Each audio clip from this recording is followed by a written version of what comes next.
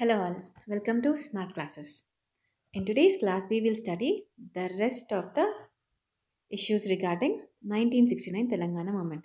In the last class, we have seen that GO36 was passed, which has basically told that all the non-monkeys should be sent back to their own places. But Annavatala Rabindranath has not called off his hunger strike even after listening that. He said that he would be ending the strike only after the GO36 was successfully implemented. But on Jan 22nd, 1969, Annabathal Ravindranath has been made to end the hunger strike by emotionally blackmailing using his father.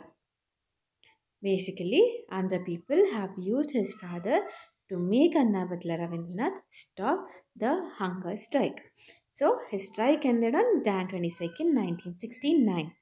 Basically, his strike took place from Jan 8th, 1969 to Jan 22nd, 1969, that is 14 days. One day after he has called off his hunger strike, Potu Krishnamurti has also stopped his hunger strike. He has been on strike for 13 days. And then on Jan 28th, 1969, a committee was appointed which was known as Lalit Kumar Committee, who was the chairman, to study the physical surplus. That is the surplus budget of Telangana must to study the surplus budget of Telangana. This committee was organized and they have told that 30 crores of surplus is present in the Telangana region and there were 4,500 non local employees present in the region. This has been mentioned in their report. On Jan 25th, 1969, yeah, as I already told you, according to according to GO36, all the non mulkis must be sent back. But there are five Telangana women who married five Andhra men. So basically, these people were government employees.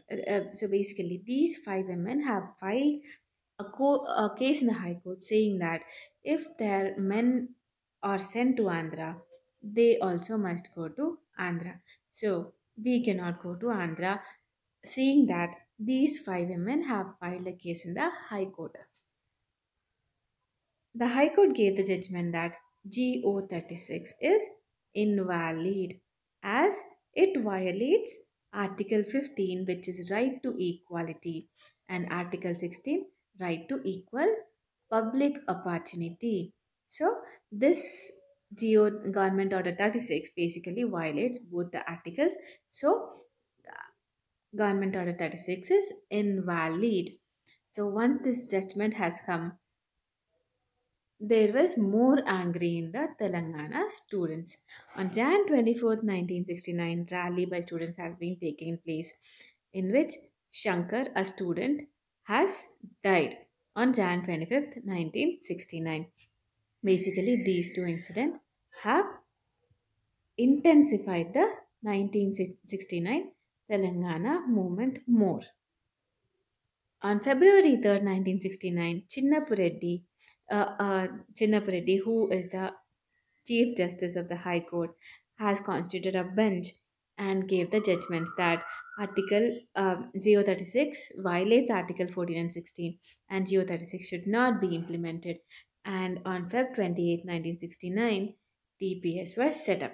Initially, it was known as Telangana People Convention, which is TPC. TPS is nothing but Telangana Praja Samiti.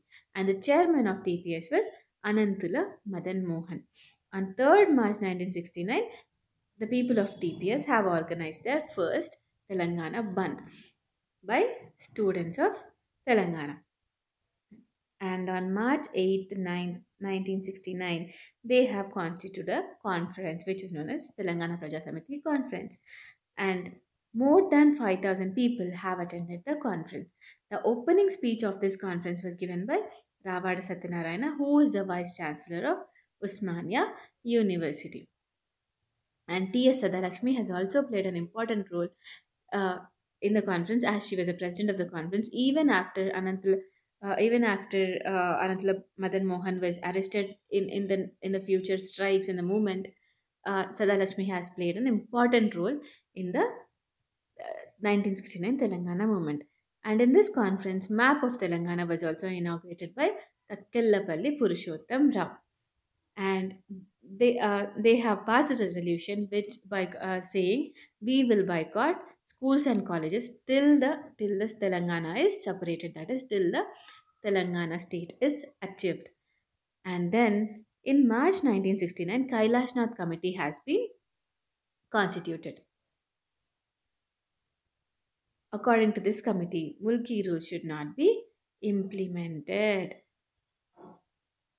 That is, the report submitted by this committee says that Mulki rules should not be implemented.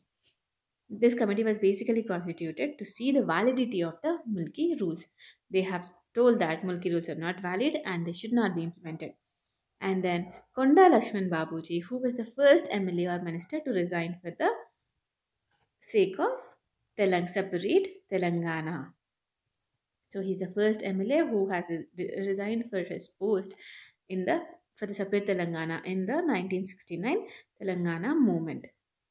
And he has established a party which is known as Sampurna Telangana Congress.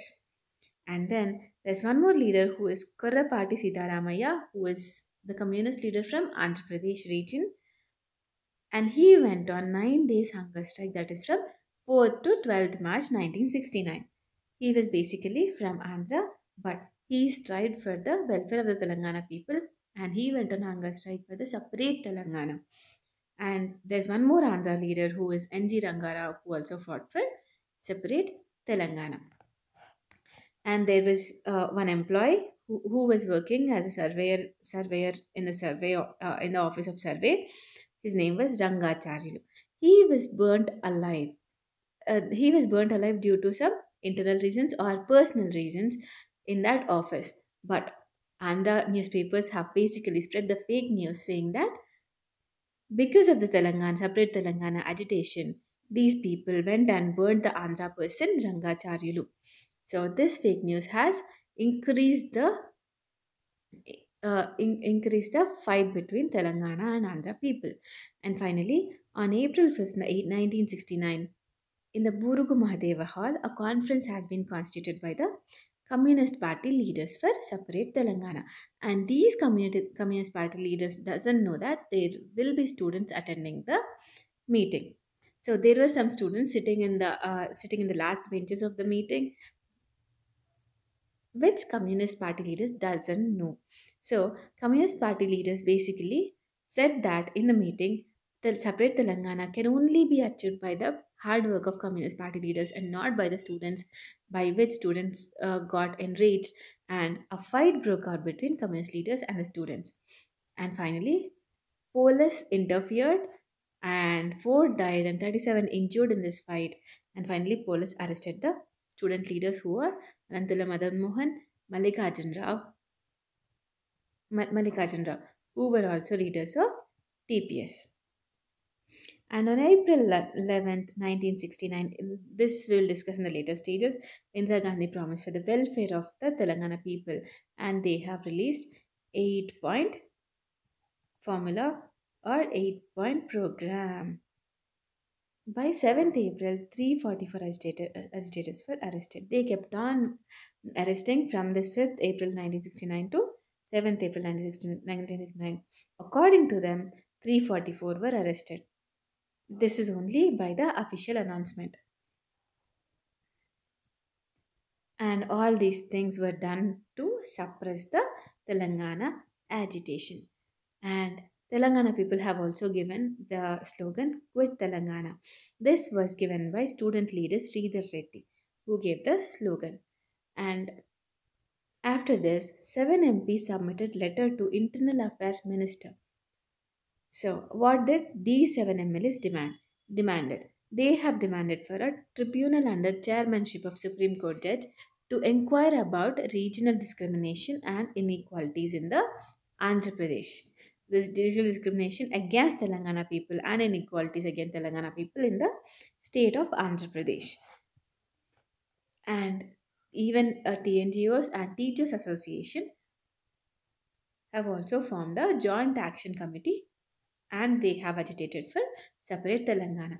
They have declared March 17th as Telangana Employees Day. They have decided to go on strike from first week of April and relay hunger strike on 24th and 25th March. Here are the few demands. Here are the few demands of the Telangana employees, that is the Teachers Association and the TNGOs. So the first one is removal of non-mulkis from the government departments. And the HODs in secretariat must be in the ratio of 50 is to 50. That is 50% from Telangana and 50% from Andhra region. And then preparation of seniority list of all the employees without any discriminations. Mulki regulations should be made applicable to Andhra employees also who are with salaries above 700 rupees. And the age limit is raised to should be raised to 30 years. And the HRA must be provided to the Telangana employees also.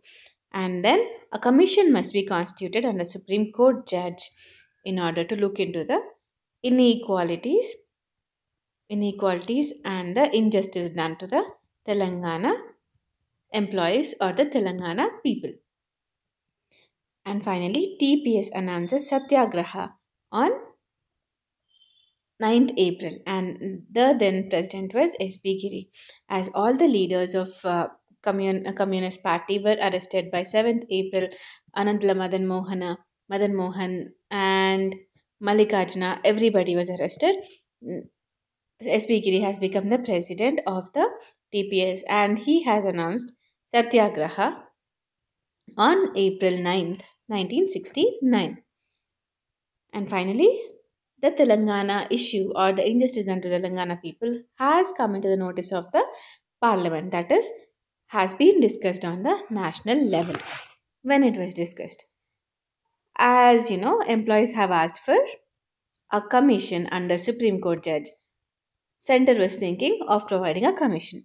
And then Kasubramanian Reddy has opposed it, saying that it would create the interference in the state affairs. If center forms a parliamentary committee, then it would be an interference in the state affairs. And then opposing this against Kasubramanian Reddy, Madhulimai, who is a Socialist Party leader, has proposed a resolution against Kasubramanian Reddy in Lok Sabha, saying that he cannot oppose the parliamentary committee. And the resolution which was proposed has been defeated, and it has not been passed. And for the first time, Telangana issue was discussed in national level, and more people started knowing about the injustice done to the Telangana people. And finally, as we have discussed, on April 11th, 1969, Indira Gandhi has promised for the welfare of the people, and she has released the 8-point program. According to the 8-point program, this is basically for development of people using the surplus budget and employment opportunities. And all these points basically tell us the same thing. These points basically assures that the surplus would be used only for the development of Telangana, and employment in the Telangana region will be given to the Telangana youth or the Telangana students. First is committee to estimate the surplus and the finances spent on the development of Telangana. Discussions between the representatives of Union Finance, Union Finance and Home Ministries, Planning Commission, and the state government. High powered Telangana Development Committee, which consists of CM of AP, member of Planning Commission, ministers of AB Cabinet, and the chairman of TRC, Telangana Regional Council. Plan Implementation Committee. Further delegation of powers, appropriation of constitutional safeguards belonging to the Telangana. And CM assured that the surplus will be used for the development of Telangana and justice will be done to the Telangana people. And 8 is the constitution of committee under Supreme Court judge. So these are the 8 principles which assured the development of Telangana people. And finally, the major incidents which hurt the Telangana people and intensified the Telangana movement is there was a meeting which is known as Bahiranga Sabha. There was a meeting of the Congress party. So, Kasu Brahmanand Reddy has attended the meeting on behalf of the Congress party as he was the chief minister of the state. In his speech, he has insulted the Telangana people openly. In front of so many Telangana people, he has insulted them, saying that Telangana people are uncivilized and they don't know how to behave and they're not educated. So, because of this, people reverted back by stopping his car, which resulted in the shootout by the policemen, because of which four people have died. This intensified the Telangana movement increased because of the incident. And in April 1969, Bhargava committee was constituted. This committee was also constituted to estimate the surplus budget and the number of non-local employees. So, in the total of 1969 Telangana movement, there are three different committees. First one is Jan 1969 Lalit Kumar. It has the same thing to do with the surplus and the non-local employees. And in case of Lalit Kumar thing, the surplus budget was 30 crores. I think, yeah, surplus budget was 30 crores. And the non-local employees is the same even in January 1969. And in March, Kailashnath Committee in order to inspect the validity of the Mulki rules. These are the three important committees in 1969 Telangana movement. So almost all the people who have participated in the Telangana strike have been arrested, which shows the partiality for the Andhra people. So, what happened next and how did the 1969 Telangana movement end? We'll be discussing in the next class. Thank you.